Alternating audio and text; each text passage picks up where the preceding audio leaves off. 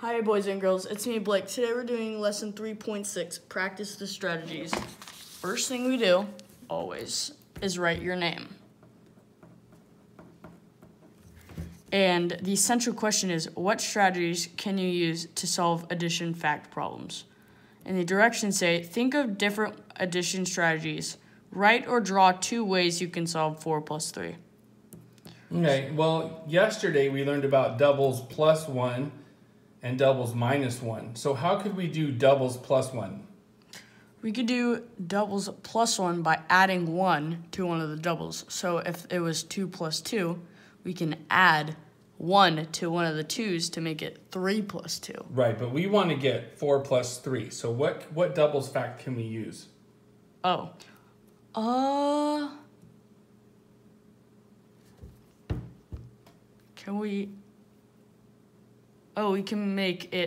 We can make it 3 plus 4.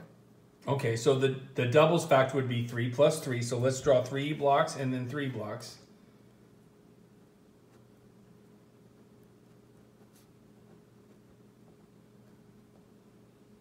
So that is a doubles fact, 3 plus 3. And that equals, count them, Blake?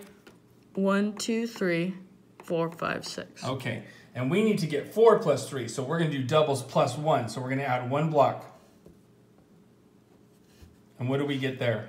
1, 2, 3, 4, 5, 6, 7. Okay, so let's just write a 7 right here. Okay, how could we do doubles minus 1?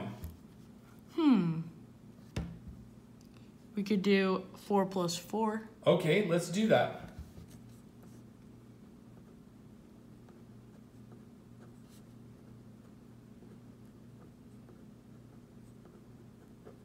Okay, 4 plus 4 is 8, but we want 4 plus 3, so what can we do? We can take away this block, and that would make it 1, 2, 3, 4, 5, 6, 7.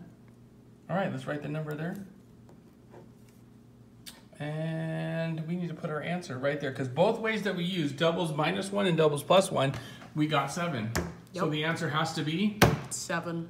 You are amazing. No, you are amazing.